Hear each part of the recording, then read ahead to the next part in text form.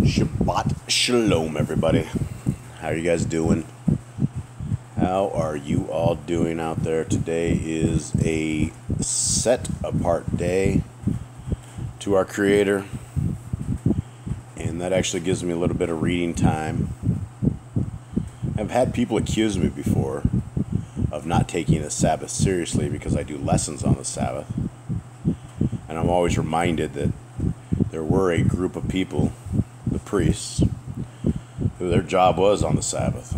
They didn't have a day of rest like the rest of us, which is extremely unfortunate. And I don't consider actually reading with you all to be something outside of Shabbat. And these are topics that we address, that we talk about. And as I've oftentimes said, majority of everything that I talk about and that I teach about is directed to myself. It's directed to my family. And we're always constantly trying to check ourselves and trying to perfect a work that Yahuwah has indeed done for us and created in our lives. And it seems like week after week, there's a lot of reflection. And there's a lot of reflection in not just life, but in the difficulty of living. And maybe not in the difficulty of living, but in the difficulty of living in the times that we are in. Because it's very stressful.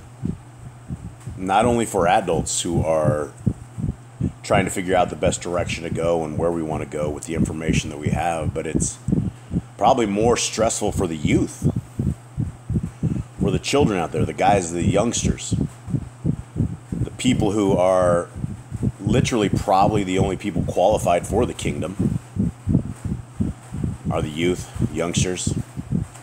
The rest of us have all been defiled. We've all lived our life in Babylon. We've seen it.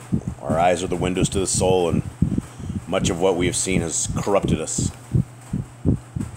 So as we do reflection and as we look at trying to make ourselves a holier people, and it's hard to have self-realization. It is hard to judge ourselves when we're judging ourselves according to such a good word. I mean, the words of James, just in James alone, it's a very convicting chapter. It is very easy to look over this stuff, and it's very easy not to apply it to our lives, but there are things within these readings and these writings that not only apply to our lives now, but apply more to our lives as the kingdom is coming, as the kingdom is on the horizon. And it seems that we break internally. It's not even so much the world that breaks us, but it's internal. And I believe there are forces of evil, devils, demons, whatever you want to call them. But if you read the book of Enoch, it is literally like whatever you would call the souls of the fallen angels, those who procreated with women and had babies. Well, they were not created by our Creator. They were created by phenomena of angels being able to breed with humans. And they created a group of evil things, the Nephilim, and the Eliad. 3 different generations, huge ones, giants, right? And we don't have to go too far outside of these things to know that these monsters, whatever you want to call them, they don't have a place. They don't have a hell that they're bound. So when these thousands and thousands of the evil Nephilim, and Eliad were destroyed, their souls lived on, and their souls are sent to afflict us. And it is extremely easy as humans to fall into human stuff. It's extremely easy as humans to become addicted, not just to drugs, but to anything. You could become addicted to brushing your teeth. That's how human we are, right? We could figure out our teeth aren't quite white enough, and we could sit there and brush them all day long and develop a weirdo thing because we're humans, right? We do human stuff, and that is the fun of being a human. That is why this is such an interesting endeavor that we are in, and such a great experience. And what we have internally that breaks us, probably more than externally, is how we internally treat each other. How do we love our fellow neighbor? And a lot of times, I guess for our family, we are nowhere near any one of you. The only humans, the only people that we ever talk to are you guys. You guys are family. You guys that are hearing what I'm talking about right here. We live deep in the middle of a jungle. You can't drive in and out of here. We don't have neighbors. We do, but they're long ways away, and there's like one when we see them, and it won't be, 2 weeks. We'll see a guy in 2 weeks or something, or go over, in 2 weeks. But we don't talk to people every single day. We don't have these kind of interactions. But we still struggle the same as anyone else. In fact, I would have to conclude that because of us teaching Torah and the way that we have committed ourselves to teaching this Torah, even through rain, even through pain, even through agony, we are afflicted and probably will be afflicted even more than anyone else. And so my life and my heart and my soul is oftentimes afflicted with darkness that it doesn't make any sense. None of it makes any sense. My children are afflicted with things that sometimes don't make any sense. Things that I don't understand. I don't understand certain things. And it can only possibly be the influence of outside demonic influences that are allowing us to act and to behave in such a fashion. And if the swine are susceptible to having demons put into them, as our Mashiach, Yahushua HaMashiach, sent a tremendous amount of demons into the pigs. Animals can get possessed. It's obvious animals can get possessed. I have 10 pit bulls. 10 raging pit bulls. We do something that I do not believe anyone else in the world has ever done quite like we are doing. Most people that have a tremendous amount of dogs have them chained to one side of the place. They don't interact. They're not around. We have literally, we don't have kennels. We don't have chains. They've never been chained. They all have people they sleep with, and they run around. They roam around. And so because of this, I believe that certain things are done outside of our control that will have these animals rage. And when these animals rage, it causes us to rage. It causes conflict. It causes enormous amounts of stress. I can't even explain the kind of stress that it takes maintaining and controlling 10 animals like this, 10 pit bulls. And it's not like chihuahuas. We're not talking little itty-bitty chihuahuas or poodles or anything of the sort. We're talking about the most notorious of animals, and they're only notorious because the owners are horrible people, and the owners do terrible things, and it makes their animals go do horrible things. But in a sense, animals over Yah aren't like this. I mean, as a pack, I suppose they would be, but as things that are loved, there's no rhyme or reason for a lot of the stuff that happens. And so we end up with a lot of internal fighting and external fighting that it's really strange. So as we dash and dart into the books and scriptures, and we check ourselves, and we constantly check ourselves. And as I was explaining to my boys today, and something I was trying to explain to myself today, in this world, there is nothing more important than our soul. Our human body is going to die. Our teeth are going to crack and break. Wrinkles are going to come. We're We're going to get old. Our bodies are going to break down. We are going to go back to dust. We are going to die. Nothing. And we can't be scared of this. We cannot be scared of this physical death. But you should be scared of physical death if you're not keeping in the word of Yah. We have one shot at this. We have one shot to verify that we are able to cross over. And the only litmus test that we have when we cross over, if we want our souls to be protected, is that we are walking with the Torah, the way forward. If we have lived and we don't inspect ourselves under these mirrors, if we do not look at ourselves and compare ourselves to what Scripture says, and we walk contrary to what the Scripture says, we're missing our chance at the one chance that we have. Now the Christians will sit there and they will not care about what the Torah says. They will not care about what the laws of God say. They don't care about the right day to worship. And it's dangerous and it's sad. And it's really scary, because when you measure yourself against the holiness that our Creator has, and there is no evil in anything our Creator does, anything He says, there is nothing. There's nothing that says we should drink children's blood. There's nothing that says we should have adulterous relationships. There's no part of anything within, from Genesis to the end of Revelations, that ever has us doing or condoning or being evil.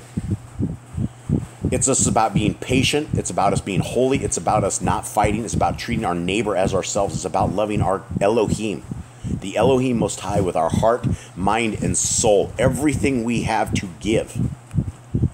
Now, when we get consumed in the troubles of today, when we see all these crazy monsters that are on the television programming, that are programming fear into you every single day, none of that is from Yah. None of that is from Yah. We walk alongside the most powerful entity that there ever could be, an entity that not only cares about you and loves you, but has a path and a way forward. The devil doesn't love you. He doesn't like you. He might make you rich right now. He might make this the best world. He might get you so entertained into this world, but yet at the end of time, your soul is gone. And if you enjoyed that life, maybe that's what eternity is. Maybe the eternity is a lifetime without our Creator. Maybe it's living with these demons and these devils. I don't want to do that. I don't want to be there. And so when we look at us, when we look at how we talk to each other, when we look and see what causes conflict, we are constantly being inundated with evil. We are constantly being inundated with stuff that doesn't lead to life. And when we read the book of James, it is incredible. And I'm gonna go slow on this. We're gonna read it from two different versions of this, because I think it's important that we understand this. And so let's talk, let's reflect, let's see what the Ruach has to say.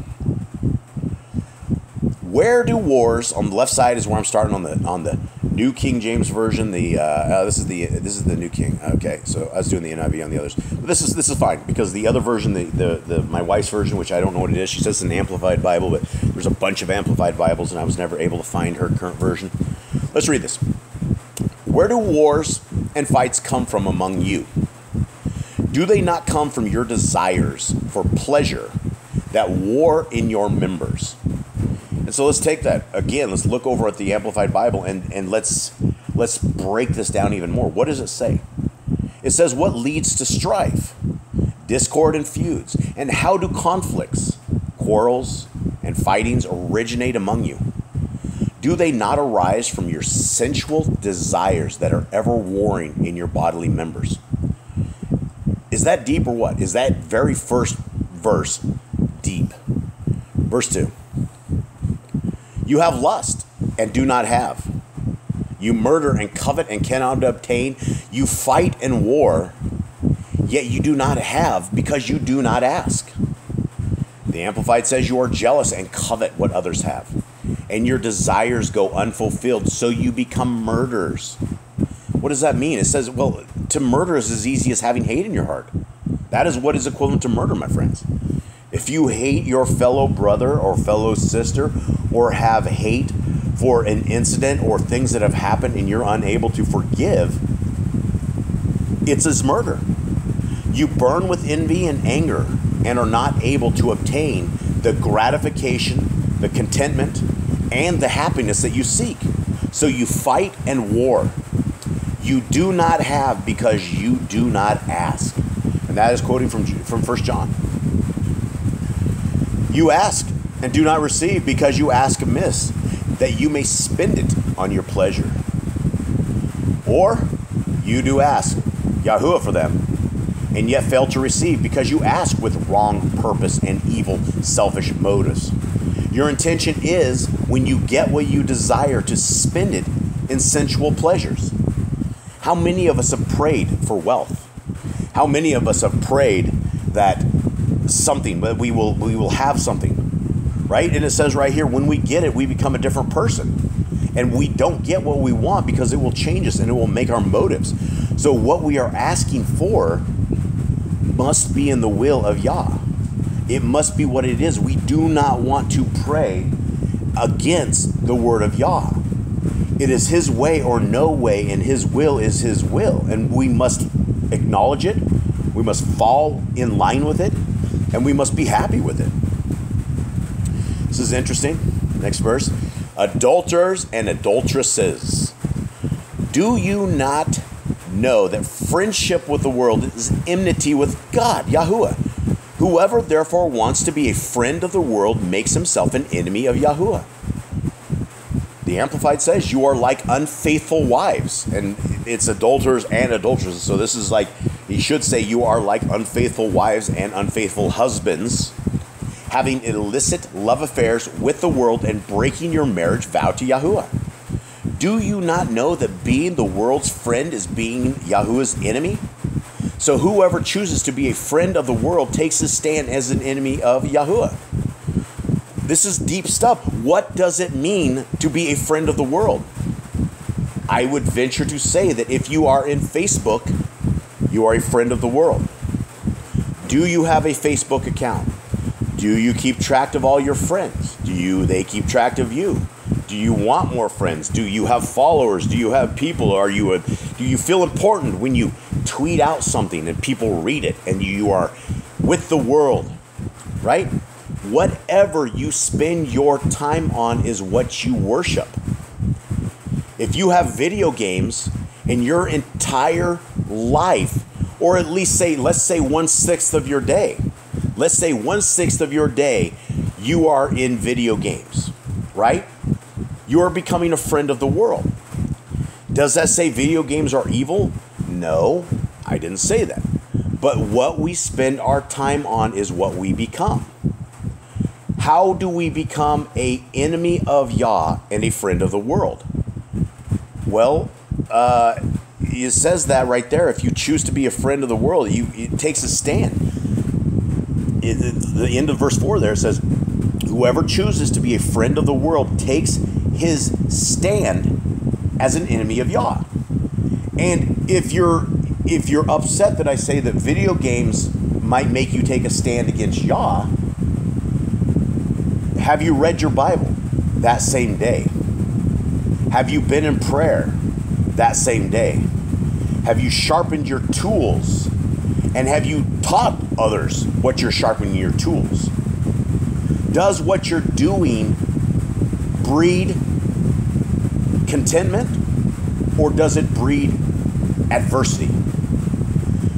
What you spend your time on is what you worship. Verse 5.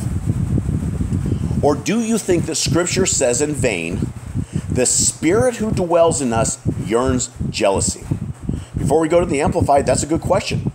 Does the Scripture say that the Spirit who dwells in us yearns jealousy? Again, let's break this down. Or do you suppose that the Scripture is speaking to no purpose that says, the Spirit whom he has caused to dwell in us yearns over us, and he yearns for the Spirit to be welcome with a jealous love? Guys, where inside of this do we hear about jealousy being a good thing? Where do we go into this? And it says, there's so many attributes to our Creator, but there's none that say jealousy, unless he's saying that he is a jealous El and there are no other gods before him, which I guess you could say that Yah is jealous. But for us, we're not Yah. We're not a God. We're not gods. We're nothing like that. We are created in that. Jealousy breeds evil. But he gives more grace. Therefore he says, God resists the proud. Yahuwah resists the proud, but gives grace to the humble. Verse 7, I'll read on the king over on the left side. Therefore submit yourself to Yahuwah. Resist the devil and he will flee from you. Verse 6 on the right-hand side. But he gives us more and more grace, power of the Ruach HaKodesh, Holy Spirit, to meet this evil tendency and all others fully. That is why he says, Yahuwah sets himself against the proud and the haughty, but gives grace continually to the lowly, those who are humble enough to receive it.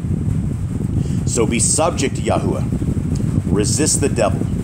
Stand firm against him, and he will flee from you. We've heard this before. We've heard about this devil fleeing.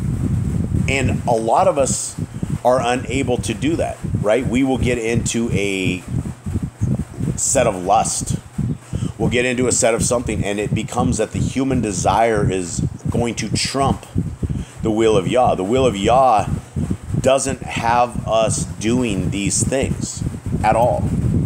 And so we need to, as in verse 8 says, draw near to Yahuwah, and he will draw near to you. Cleanse your hands, you sinners, and purify your hearts, you double-minded. And it says, come close to Yahuwah, and he will come close to you. Recognize that you are sinners. Get your soiled hands clean. Realize that you have been disloyal, wavering individuals and divided interests, and purify your hearts of your spiritual adultery. What does that mean, divided interests? Well, what does your time consume you of? If you are, let's just say, for instance, and again, it is not against the Torah to drink, but let's say you drink heavily every single day to the point of intoxication, to the point you pass out, right? That's your interest.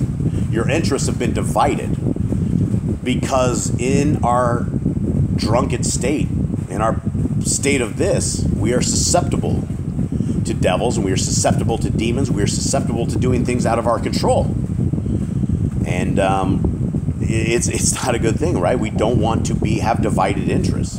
You can only serve one master. You only have one creator, one God, who you must serve. You're either serving him, or by default, you serve Hasatan. Verse 9. Lament and mourn and weep. Let your laughter be turned to mourning and your joy to gloom. Humble yourselves in the sight of Elohim, and he will lift you up. What does this mean? As you draw near to Yahuwah, be deeply penitent and grieve, even weep, over your disloyalty. What do we mean disloyalty? Well, if we weigh ourselves and measure ourselves against the Torah, against the walk of our Messiah, then we've all come up short. And if we come up short, we are disloyal. When our Creator says to be holy in all that we do, and we are unholy, we are disloyal to him because we are going against what he says to do. We're not being faithful at all.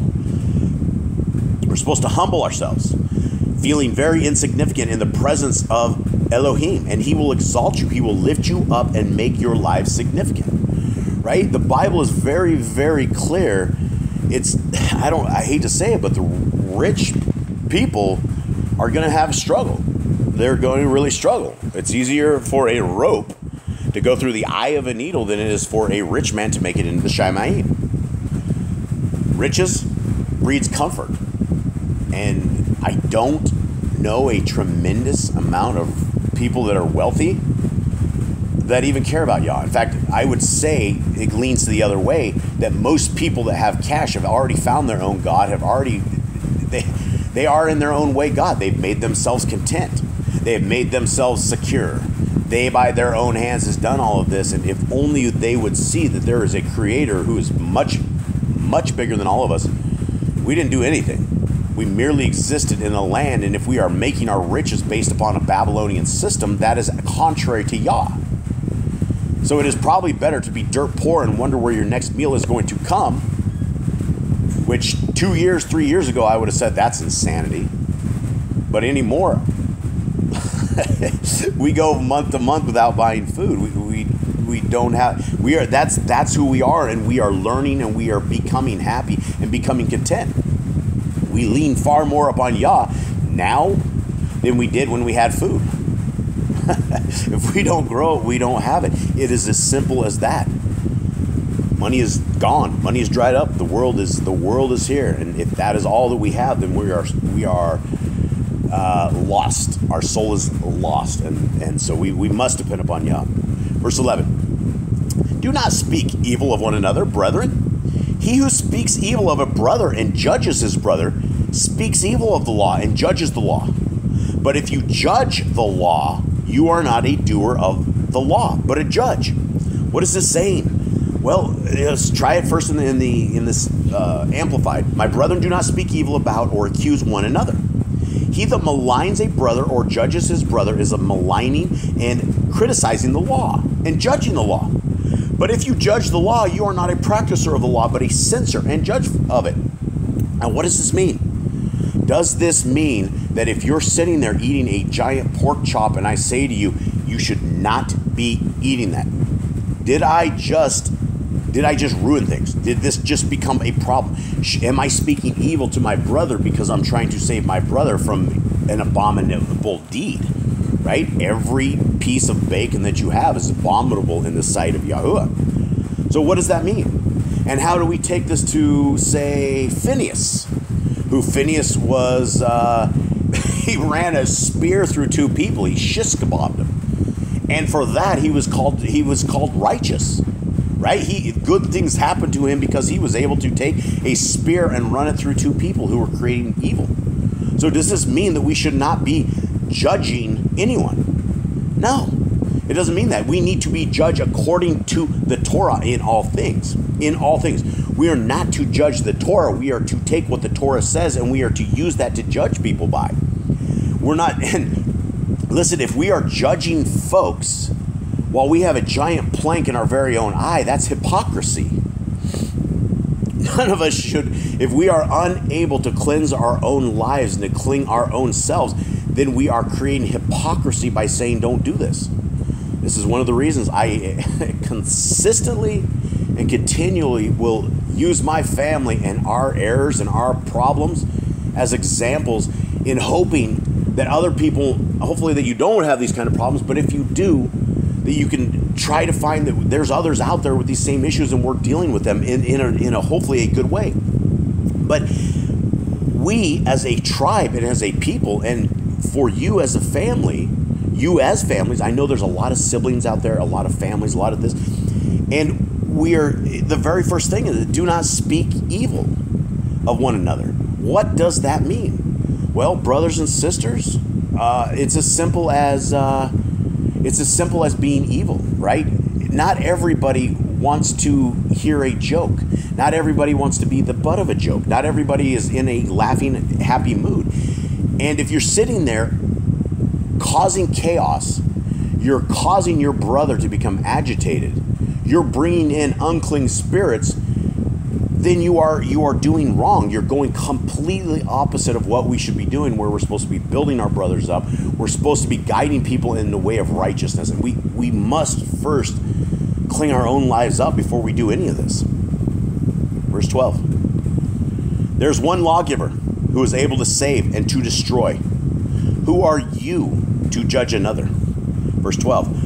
One only is the lawgiver and judge who is able to save and to destroy, the one who has the absolute power of life and death. But you, who are you that you presume to pass judgment on your neighbor? Now again, we're getting into the Christian philosophy. And this is what you'll hear, the Christian religion. Oh, judge not, lest ye be judged. Oh, I don't want to be judged by that. And that's what the Christians say, right? And that's what they would truly say because they're living in sin. So absolutely they would not want to be judged.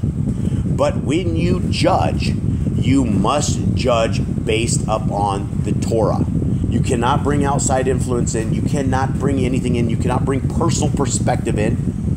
And again, if our lives are not clean, who are we to judge? Who are we to judge? Verse 13. Come now, you who say, today or tomorrow we will go to such and such city, spend a year there, buy and sell, and make a profit. Amplified, come now, you who say today or tomorrow we will go into such a place and such a city and spend a year there and carry on our business and make money. I'll explain this one here in a second here. Whereas you do not know what will happen tomorrow. For what is your life? It is a vapor that appears for a little time and then vanishes away. 14 here, yet you do not know the last thing about what may happen tomorrow. What is the nature of your life? You are really but a wisp of vapor, a puff of smoke, a mist that is visible for a little while and then disappears into thin air. And yes, we are at the end of a many year cycle that our Creator has generated, 6,000, 7,000 years, something like that. We are at the end of this. When you do the calculations on it, we are right towards the end. Time is up, and we can't count on tomorrow. We don't know what evils today will bring. We haven't made it through today, and if we are, well, we're going to go do this and this and this. It isn't like that, right? It is only, like verse 15 says, it is only instead you ought to say, if the Elohim wills, we shall live and do this or that. Which is exactly right? Every single day that we get up, we must thank our Creator that He has given us yet another day to breathe and to be alive. It is His for us to give. He knows when our heart will beat the last time. Nothing is promised to us. If it is the will of Yah, then it will be done. If it is not the will of Yah, it will not be done. Verse 16. But now you boast in your arrogance. All such boasting is evil. Therefore, to him who knows to do good and does not do it, to him it is a sin. I don't think I need to read the rest. I guess I can. It's the same thing. But as it is, verse 16 on the right, you boast falsely in your presumption, in your self-conceit. All such boasting is wrong. So any person who knows what is right to do but does not do it, to him it is sin. There we go.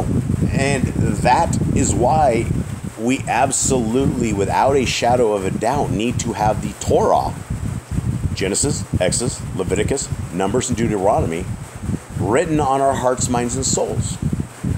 If we do not write this on our hearts, minds, and souls, then we are not going to know what is righteousness. We are not going to know what is unholiness. We're not going to know what sin is. I don't know how many people you guys have told. I don't know how many people I have told. My own mother thinks I'm insane. She thinks I'm an old Jew. She says, you can eat pork, you can eat all this. She's like, Messiah made it cling. And you'll read scriptures. You'll read Leviticus 11 that says it's an abomination. We shouldn't be doing this. But yet somehow the Old Testament doesn't apply to anybody. Somehow we have decided that we are better and that we can walk in our own ways and our own desires. And just the simple act of eating pork alone is enough that is going to condemn billions of people to hell. Not simply the act, but that we are doing it in defiance with what our Creator says. And what if we've lived 50 years in the Christian church and we are a good Christian, we go to church every Sunday and we have potlucks afterwards and we spend time with the orphans and the widows and we donate our money to tithes and the church goes out and helps missionaries and we're bringing people to Christ, and every Wednesday we have kids raise their hands and they're all saved. Well, that stuff's all contrary to the Torah. There's no such thing in the Bible. That's all doctrines of men, and that is evil. And so, if we do not know the Torah, if we do not have it, and we're living in sin, there's absolutely no excuse. And the only thing that matters is our vessel that is carrying our soul.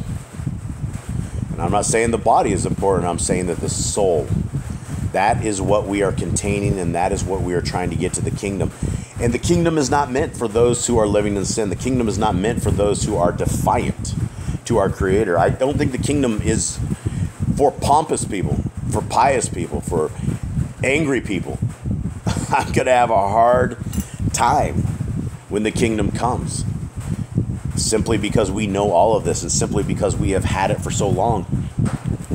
So my friends, as we are warring inside of our own families, as we get to points where we have to take our vocals up decibels so that people will pay attention, that is all contrary to what we should be. We must be meek.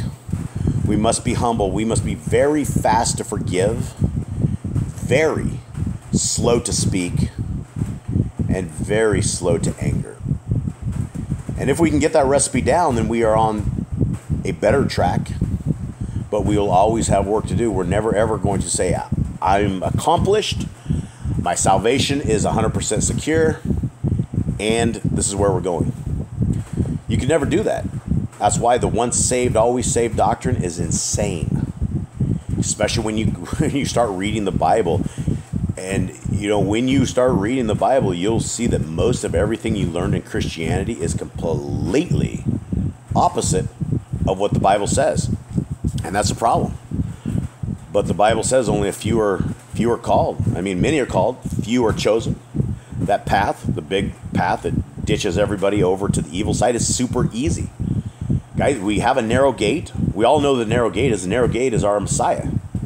The Messiah and the Torah. You have those two things, you cross that narrow gate. But if you start looking over the side and you see that large path and you see all these people down there celebrating and partying, it's real easy to just kind of tip over and fall right off the side, and then you end up in this party. You end up in the world. And the people of this world is ending. The world is fading. If you can't see that the evil has overtaken this entire world, I don't know what to say, but a few more years and there won't be flesh left. And so this is the time to get our hearts right. This is the time to get our families right. Guys, I hope you guys have a wonderful Shabbat. I hope you guys are keeping the Shabbat. I hope you guys are keeping your families close. If you don't have families keeping the Shabbat, I hope you're keeping it, because your family is Yah. Your family is Yahushua, Moshe, Abraham, Isaac, Yitzchak. Those are all our family. That's our family members. One day we'll see. And they've done it, and so can we. Much love to everybody out there. I'm out.